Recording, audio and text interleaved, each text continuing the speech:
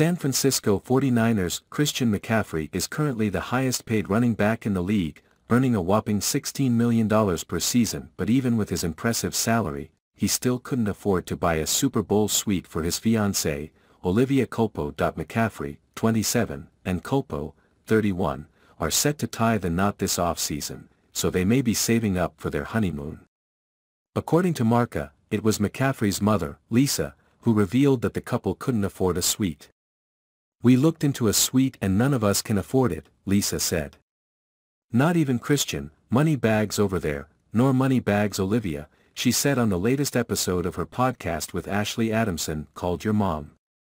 "So, we're not in a suite, I'll tell you that right now."